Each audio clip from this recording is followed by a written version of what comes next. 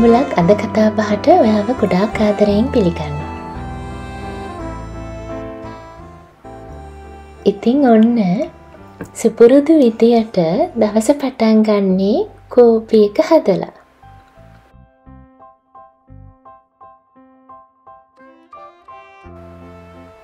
ඉතින් මේ තියෙන්නේ මම නිවාඩු හම්බෙච්ච දවසක් ගෙවන හැටි. ඒ වගේම දැන් ඉස්සරහට තියෙන festive season එක එනවනේ. ඉතින් ඒකට මම ටික ටික ලෑස්ති වෙන හැටි ඔන්න ඔය වගේ දේවල් කියවෙන වීඩියෝ එකක් අද. ඉතින් උදේම කොෆි එක හදලා ඉවර වෙලා අපි ලෑස්ති වෙන්නේ shopping කරගන්න යන්න. මේ විදියට කෝපි කොටලා ගෙදර කෝපි එක හදනවා කියලා කියන එක උදේ කරන එක මගේ ජීවිතයේ රූටීන් එකක් වෙලා තියෙන්නේ. රූටීන්ස් කියන ඒවා සමහර වෙලාවට අපිට හරිය වැදගත්. උදේට නැගිටලා සමහරක් අයට එනව නේද නිකන් lost වගේ feelings. ඒ කියන්නේ මොනවද කරන්නේ, කොහින්ද දවස පටන් ගන්න කියලා දන්නේ නැතුව හිත ඉන්නවා වගේ දේවල්. මේ විදිහට රූටීන් එකක් තියෙනකොට එහෙම ගතියක් ඇති වෙන්නේ නැහැ. ඒ මොකද අපි ඒ රූටීන් එකට වැඩ කරනවානේ. ඒක ඉබේම සිද්ධ වෙනවා. ඉතින් ඔන්න දැන් අපිට සමයකනේ ඉතින් හරි සනී දවසක්. ඉතින් අපි දෙන්න කතා කර දවස පොඩ්ඩක් ප්ලෑන් කර අපි ගියා shopping ටික කරගන්න කියලා. ඉතින් මම shopping නම් ලොකුට වීඩියෝ කරේ නැහැ. මොකද මේ සෙනගත් ගොඩාක් ඉන්නවා. ඉතින් අනිත් එක ඉතින් ඔය මේ shopping centers වල තියෙන බඩු ඉතින් කොයි රටෙත් එකම දේනේ තියෙන්නේ. ඉතින් ඒකින්ද මම ඒවා ලොකුට වීඩියෝ කරන්න ගියේ නැහැ. ඉතින් කොහොම හරි අපි යන්තම් ඉතින් අර සෙනග ගොඩේ කොහොම හරි අපිට මේ දවස් වලට අවශ්‍ය බඩු ටික ෂොප් කරගෙන ආවා. මොකද 25 එහෙම වෙනකොට මෙහි කඩවල් වහනවා. ඉතින් අනිත් එක අපි 4 දෙනාම ගෙදරනේ මේ දවස්වල. ඉතින් ඒක නිසා ඉතින් වැඩිපුර ස්නැක්ස් ටිකක් කැවෙනවා. ඒ වගේ ඉතින් බඩු ටිකක් අවශ්‍යයි.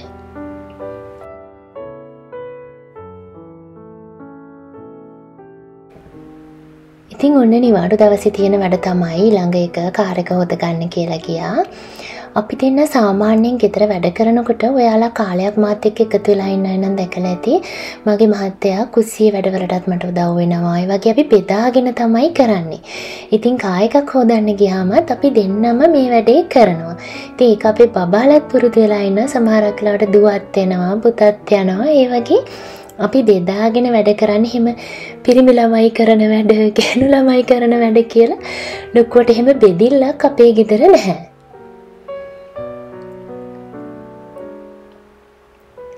ඉතින් ඔන්න වැඩ ටික කරගෙන ගෙදර ඇවිල්ලා චුට්ටක් රෙස්ට් කරලා වොෂ් එකක් එහෙම දාගෙන දැන් මම ලෑස්ති වෙන්නේ රැට කෑම ටික හදන්නයි.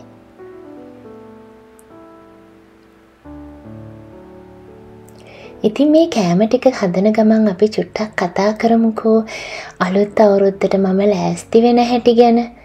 ඉතින් ඔන්න මම කාලෙකට කලින් අවුරුදු දැන් 10කට 12කට විතර කලින් මගේ වෙනස් කරගත්ත පුරුද්දක් තියෙනවා.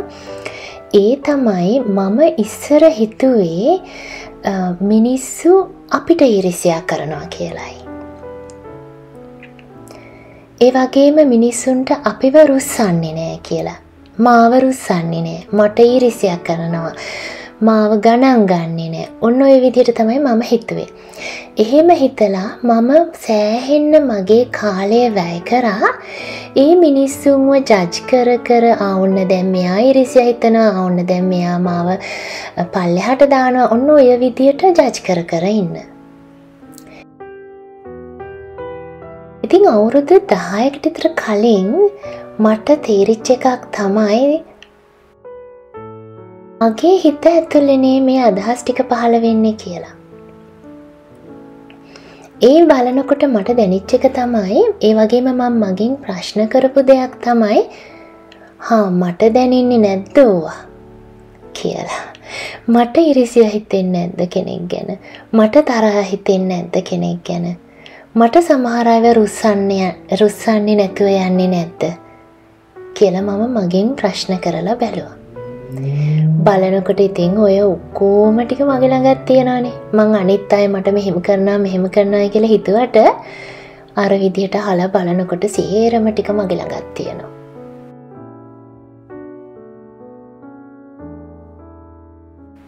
ඉතින් ඔන්න මං අද හදනේව කියන්නම්කෝ.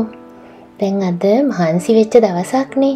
ඉතින් ඒක නිසා මම එන ගමන් අපි කන්න ආසම තැනකින් ඉන්දියාප්ප අරගෙන ආවා. අද ඉන්දියාප්ප තම්බන්න බෑ ටිකක් මහන්සි.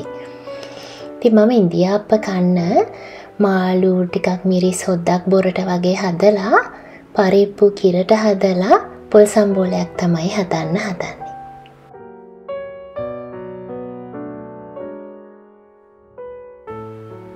මහන්සි දවසක් වුණත් දැන් සමහරක් වෙලාවට මේ විදිහට ඇවිල්ලා උයනකොට අපිට හිතෙනවානේ හරි කරදරයක් මේ උයන්න වෙන එක කියලා. ඒ වුණාට මේ බලන්නකෝ මේ එක වැඩේ හිමීට කරගෙන යනකොට ඒකත් එක්ක සතිය සිහිය තියාගෙන ඉන්නකොට හිතේ වෙහෙස විතරක් නෙවෙයි ඇඟේ පතේ වෙහෙසත් නෙවෙනවා. ඇත්තටම මේවා එහෙම කරදරකාරී දේවල් නෙවෙයි. හරි ආදරෙන් අපි ගෙදරට කැම වේලක් නේ උයලා දෙන්නේ කන්න.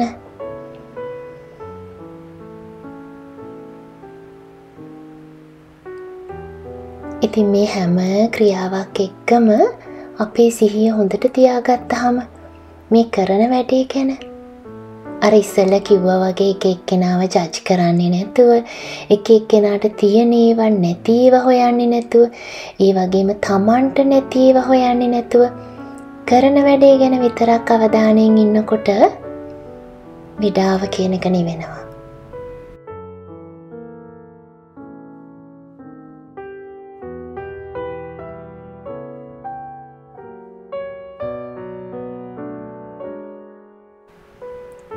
පරිප්පු ටික හොඳට හොදලා අරගෙන අපි දැන් ඒක උයන්න පටන් ගමුකෝ.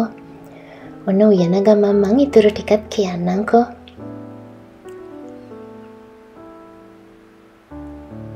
ඉතින් ඔය කාලෙකට කලින් මම මගෙනුත් ප්‍රශ්න කරලා මට පහදලා දීපු කොටස් ටික හැම අවුරුද්දකම මම මට මතක් කරලා දෙනවා. ඒ වගේම මං කල්පනා කරලා බලනවා මේ ගෙවිච්ච අවුරුද්දේ මං ඒ වගේ දේවල් කෙරිලා තියෙනවද මගේ අතින්. මගේ ජර්නල් එක එහෙම දැන් ලියලා ඉවරයිනේ දැන් මේ අවුරුද්ද එක. ඒක එහෙම අරගෙන මං කියවලා බලනවා.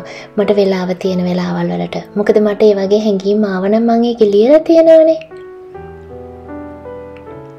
Surprisingly මං අත්දකින දේ තමයි දැන් මේ ගොඩාක් කාලයක් තිස්සේ අවුරුද්දෙන් අවුරුද්ද ඒ වගේ දේවල් මගේ හිතට එන එක ගොඩාක් අඩු වෙලා.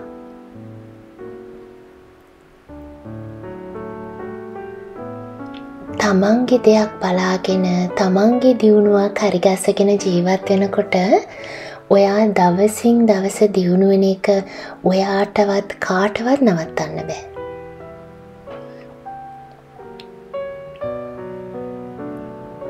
ඉතින් මේ උජාරුවෙන් ඔයාලටත් පෙන්න දාන්නේ මම හැමදාම කියනවා වගේ මම ගෙදර හදාගන්න 3-5 එක. මේක ඉතින් හරි සුවඳයි. මිරිස් කුඩු මම ගෙදර කොටා ගන්නේ.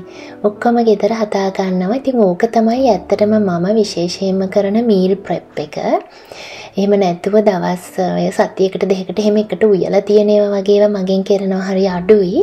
හැබැයි මේ උයන ඒවා ටිකක් ඉතුරු වුණොත් ඒවා මම බොක්සස් වල දාලා ෆ්‍රිජ් එකේ තියනවා හෙට ගන්න.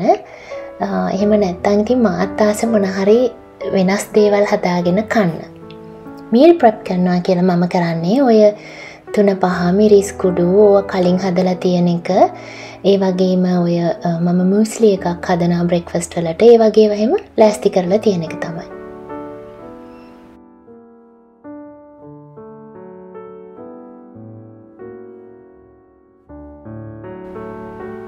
මාළු ටික තැම්බිලා හැබැයි හොද්ද තව බොර වෙන්න ඕනේ. ඉතින් ඒ හොද්ද ඒ වෙලාව අරගන්නකම් අපි කතා කරලා බලමුකෝ තව ටිකක්. ඊළඟට මට බෙදා ගන්න ඕන දේ තමයි ඔයාලත් එක්ක මේ විදියට අපි එක එක්කෙනාගේ දේවල් දැකලා එයාට මේක තියෙනවා මට මේක නෑ. එයාගේ හිත මේ විදියයි. එයා හරි සතුටෙන් ඉන්න. ඔන්න ඔය විදියට දේවල් හිත කිර මැන ඉන්නකොට අපි දන්නේම නැතුව අපේ ශක්තිය වලින් විශාල ප්‍රමාණයක් වැය වෙනවා. සමහරක් වෙලාවට ලොකු දෙයක් කරේ නැති වුණත් දවසම ඔහේ කාලය ගෙව්වත් මාර මහන්සි කියලා කියන වෙහෙලා තියනද? අන්න ඒ ඔය හිතේ තියෙන එනර්ජි ගොඩාක් වැය වෙලා තියෙන ඔය දේවල් වලට. ඊළඟ දේ තමයි ඔය එනර්ජික වැය වෙනවා විතරක් නෙවෙයි. ඔය තුලින් අපේ ශරීරයේ අපි කියන්නේ බොඩි හීට් එක කියලා මේ වගේ දේවල් ගොඩාක් වැඩි වෙනවා. ඒ තුලින් වෙන රෝගාබාධ අපිට හැදෙනවා. කාලයක් අපි යනකොට කාලයක් ජීවත් වෙනකොට අපිට දන්නේම නැතුව ගොඩාක් ලෙඩ රෝග හැදිලා. ඉතින් එතකොට අපි මොනාහරි බෙහෙත් බිබි මොනාහරි කර නැවතත් අර වගේම අපේ චිත්ත ධාරාව පවත්වනවා. මිනිසුන්ට ඉරිසියාකම් කරනවා, මිනිසුන්ව ජජ් කරනවා, හතුරුකම් කරනවා, ඔය වගේ දේවල්. ඉතින් එන්නම අපේ රෝග තත්ත්ව එකක් හොඳ වෙනකොට එකක් පිට වෙන ඔන්න ඔය විදියට අපිට වද දෙන්න පටන් ගන්නවා. ඉතින් ඒක නිසා අපි හුඟක් සංසුන් වෙන්න ඕනේ. හිත හුඟක් පාලනය කරගන්න උත්සාහ කරන්න ඕනේ. අනුන් Tamanට ඉරිසියා කරනවා, තරහ කරනවා වගේ දේවල් දකින්නම වෙනුවට Taman තුල ඉරිසියාවක් ඇති වෙලා, Taman තුල තරහක් ඇති වෙලා කියලා දකින්න පුළුවන් වුණොත් අපේ දවස, අපේ ජීවිතය ගොඩාක් ලස්සන වෙනවා. ඒකට හේතුව මම කියන්නද? අනිත් අය අපි ගැන හිතන එක අපිට නවත්තන්න පුළුවන් දෙයක්ද? එහෙම මොනවා හරි රිමෝට් කන්ට්‍රෝල් එකක් තියනවද අපි ගාව? නැහැනේ. හැබැයි අපිට ඒ වගේ හිතෙන දේවල් අපිට පුංචි විදියකට පාලනය කරගන්න පුළුවන්. ඉතින් මේ තමයි ඒ ඉන්දියාප් අපි ගෙනාව. ඒව හරි ලොකුයි. හරි මහතයි. ගොඩක් කන්න බෑ. ඉතින් මේ අපේ චූටි දුවට තමයි මේ ඉන්දියාප් අපි ගාන බෙදන්නේ. ඔන්න බලන්න ඉතින් එයා කනතරම.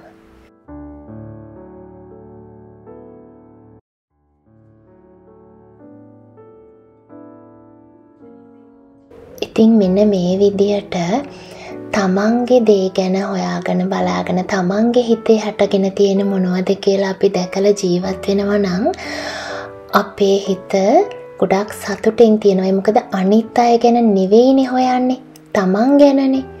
හැබැයි තව පුංචි දෙයක් මතක තියාගන්න ඕනේ. ඒ තමයි ඉරිසියාවල් කියන ඒවා, තරහ කියන ඒවා, රුස්සන් නැති ගති කියලා කියන ඒවා ඉබේම තමයි එන්නේ. ඒ මොකද එහෙම දේවල් හටගන්න විදියට තමයි අපේ සිස්ටම් එක සකස් වෙලා තියෙන්නේ. පොසිටිව් දේවල්, කරුණාවන්තකමක්, ආදරයක්, ඒ වගේ දේවල් හිතේ පහළ වෙන්න නෙවෙයි, එමනි ඉමෝෂන්ස් පහළ වෙන්න නෙවෙයි, අපේ මොළය ඒ වගේ දේවල් වල ක්‍රියාකාරීත්වය සකස් වෙලා තියෙන්නේ. ඉතින් ඒක නිසා ඒවා ඉබේ එන්නේ. හැබැයි අපේ අතේ එකම එක කන්ට්‍රෝල් එකක් තියෙනවා. ඒ මොකද්ද දන්නවද?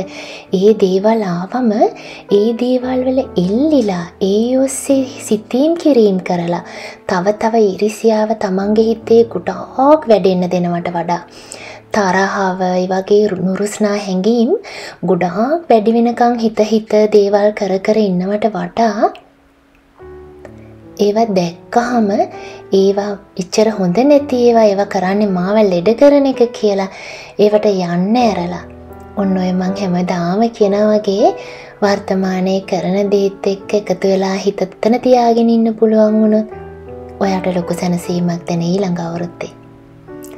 එහෙනම් මේ පුරුද්ද ඔයාගේ ජීවිතයට එකතු කරගන්න පුළුවන්ද කියලා බලන්න. හැමෝටම සුබ නත්තලක් කියලා ප්‍රාර්ථනා කරනවා. අදට ගිහින් එන්නම්. සුබ දවසක්.